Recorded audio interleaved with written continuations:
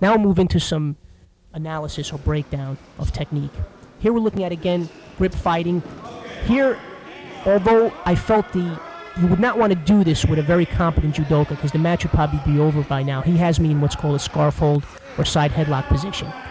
As I was attempting to choke him with the lapel, I stopped and then changed strategy and worked on turning over my opponent and then working into a choke from this position. Here, and I'm now going through a series of choking techniques.